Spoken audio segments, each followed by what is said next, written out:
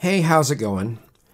Well, I'm quite thankful that the word bigot hasn't been infected or poisoned or, redefined by the whole woke intersectional culture that has backing by academia, unfortunately. Yeah, they haven't changed the word bigot to have to do with power and privilege plus prejudice yet, right? At least to my knowledge.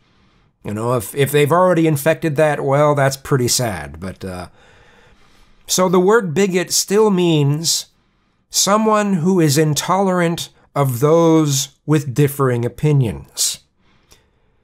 And I just wanted to remind people that, yes, the word bigot can apply to those on the left. And no, it doesn't matter if you have academia behind you. You can still be a bigot with those kinds of beliefs.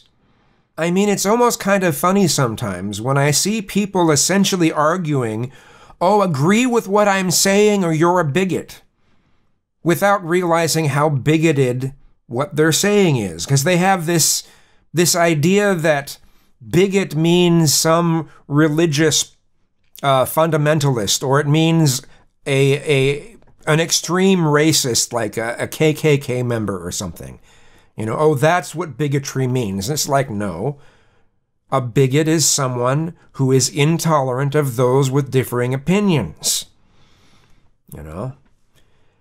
Something that's the ultimate form of bigotry, as far as I'm concerned, are people like the people who are in the black bloc part of Antifa, where you're willing to cause people physical harm for not agreeing with you. Yeah, that's pretty bigoted. Just saying.